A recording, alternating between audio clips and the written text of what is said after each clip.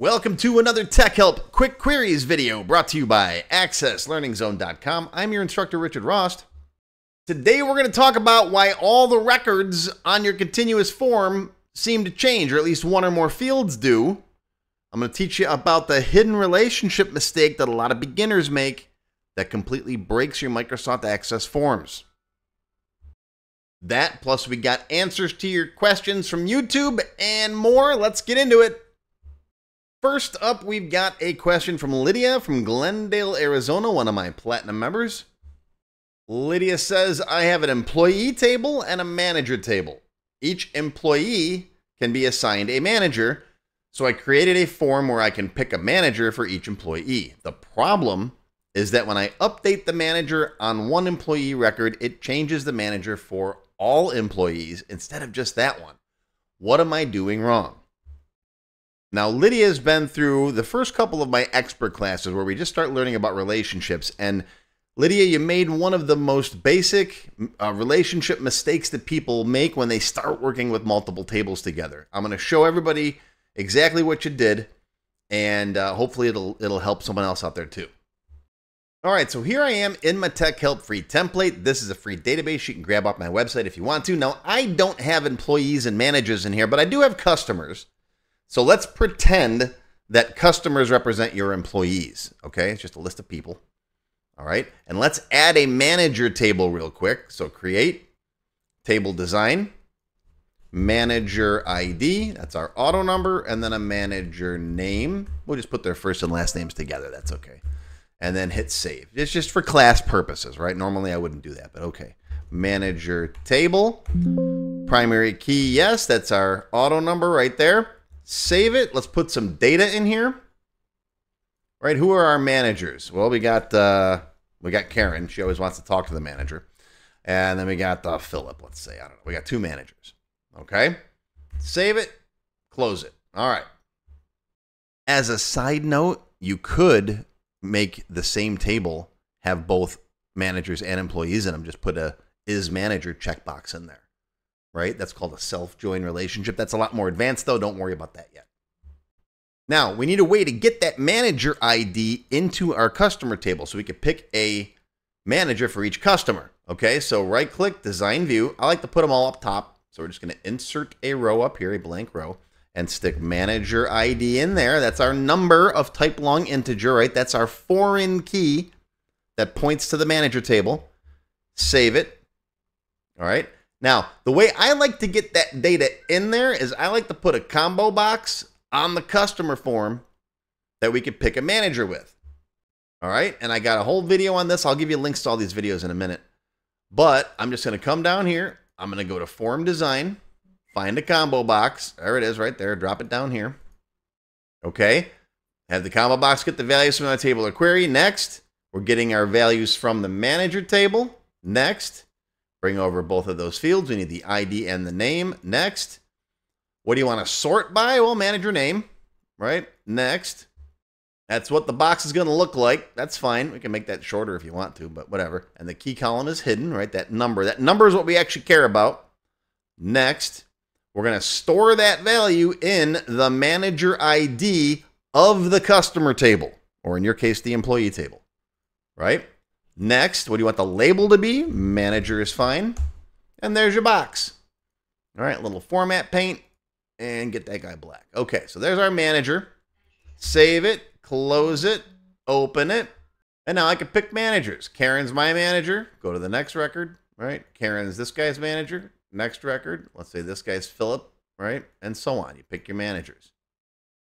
Okay, and that's how you pick them. Now, that's how I do it. Now, let's get into your problem.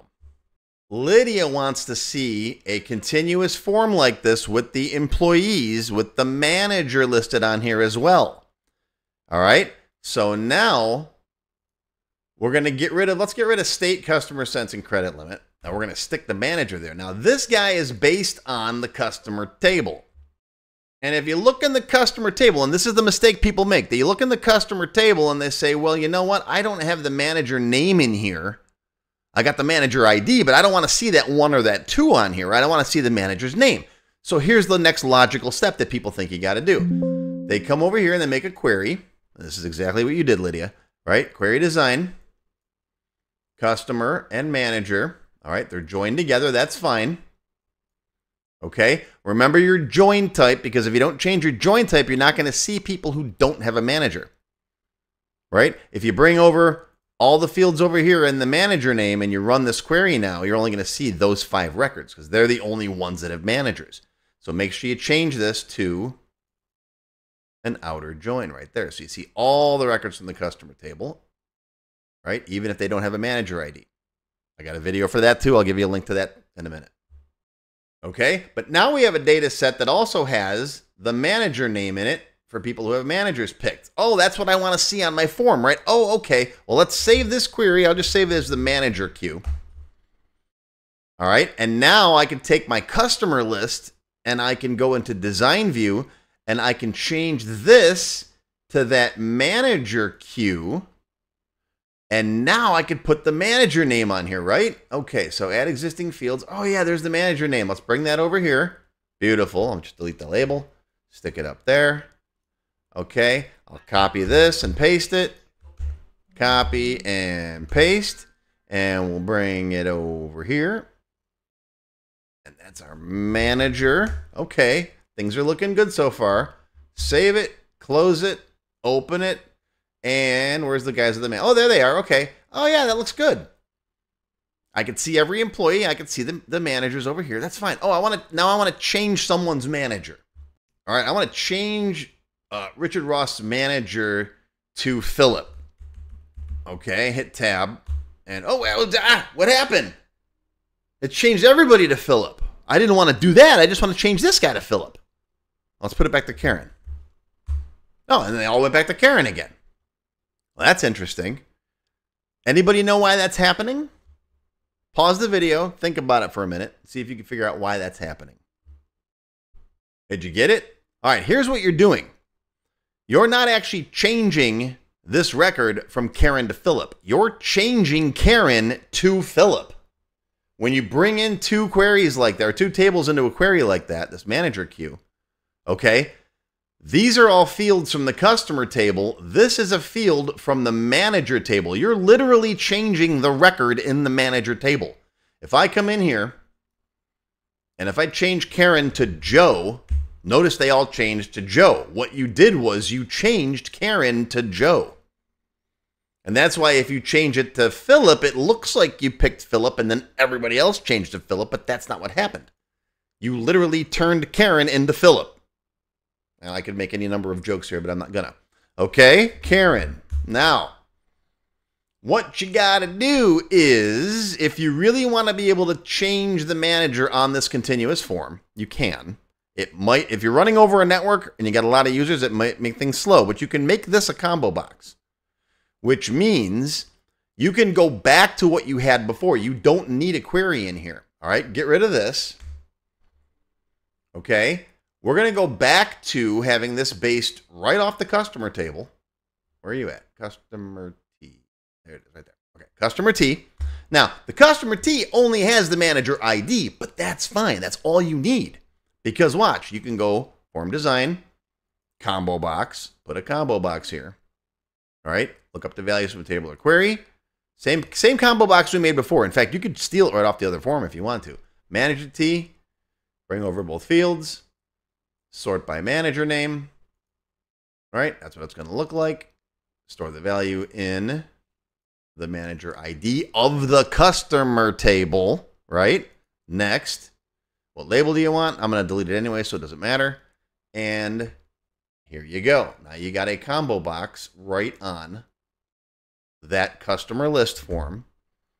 And if I open it up, look at that.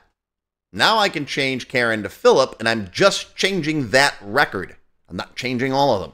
That's why I always say you should always, well, not always, but you should mostly make your forms based on a single query. And if you do bring in fields from other tables, lock them so that can't happen. Lock this field, right? When you had the other one with just a text box there, so you can't change Karen into Philip, lock it.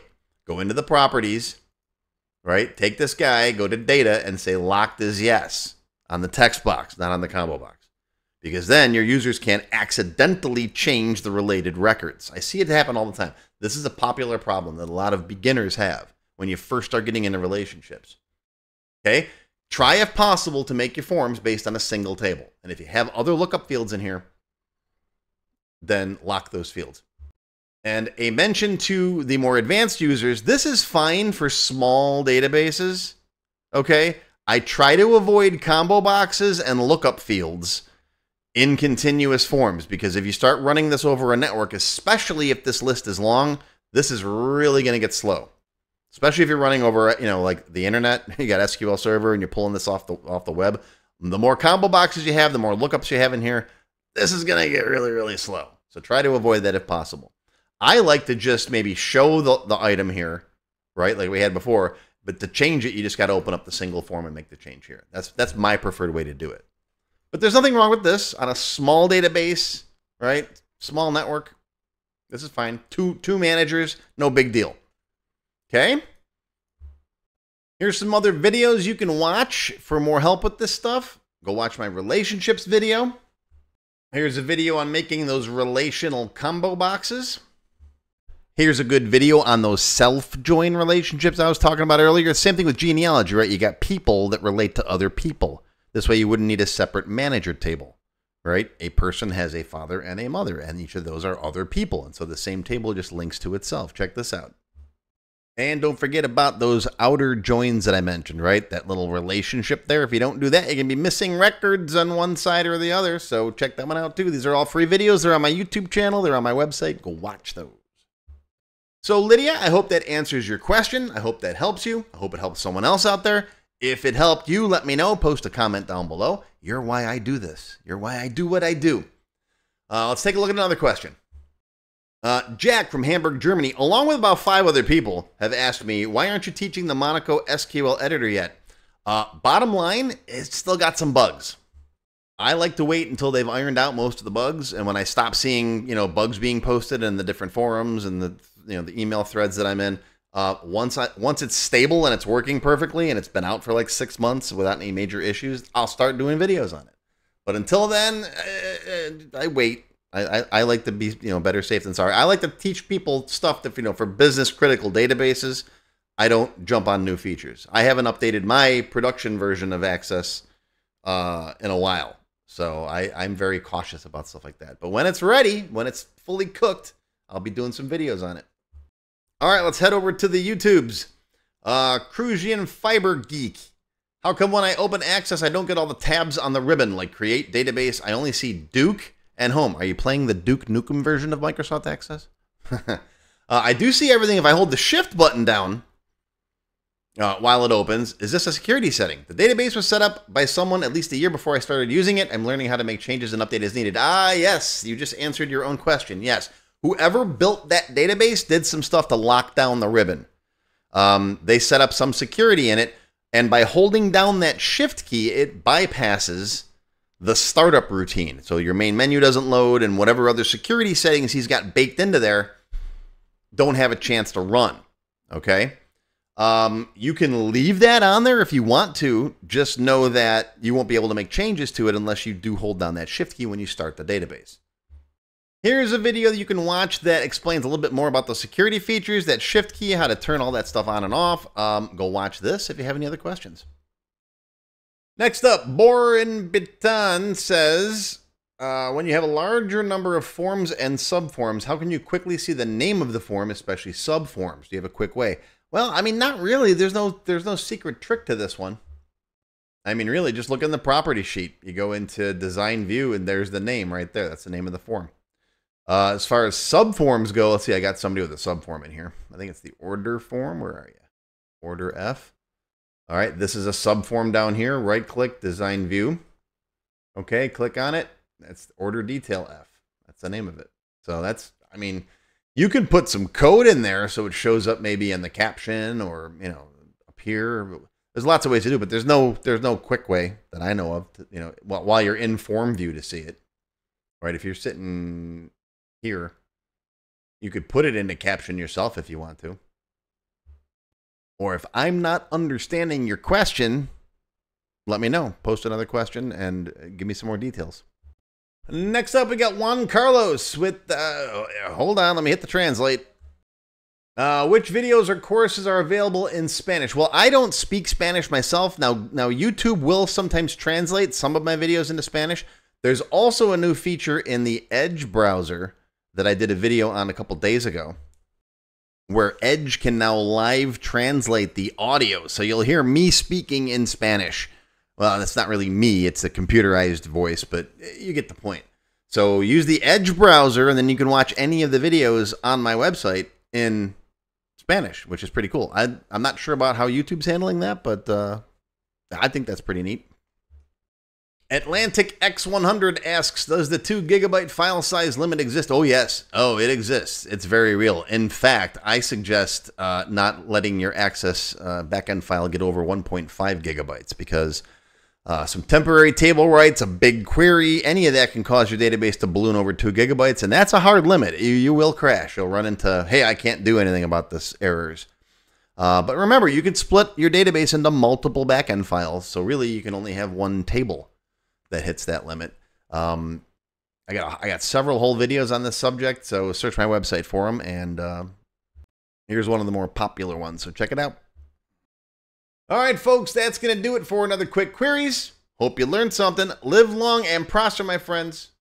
Enjoy your weekend. I'll see you next time. If you enjoyed this video, hit that thumbs up button right now and give me a like. Also, be sure to subscribe to my channel, which is completely free. And make sure you click that bell icon and select all to receive notifications whenever I post a new video. Do you need help with your Microsoft Access project?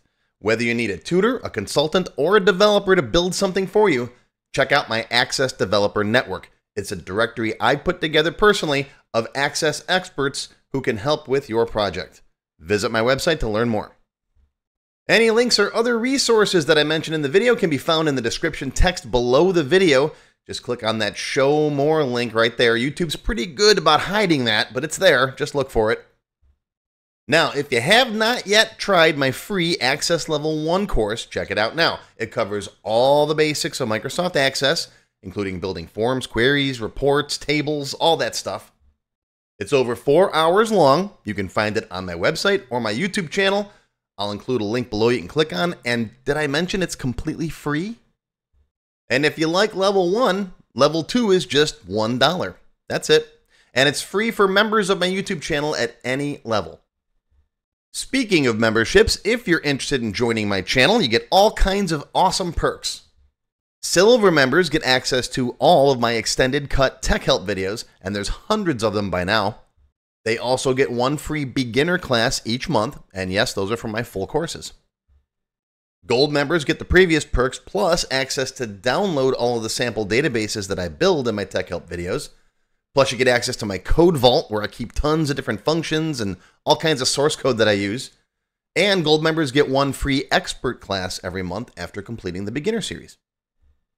Platinum members get all of the previous perks, plus they get all of my beginner courses, all of them from every subject, and you get one free advanced or developer class every month after finishing the expert series. And you can become a diamond sponsor and have your name listed on the sponsor page on my website. So that's it. Once again, my name is Richard Rost. Thank you for watching this video brought to you by AccessLearningZone.com. I hope you enjoyed. I hope you learned something today. Live long and prosper, my friends. I'll see you next time.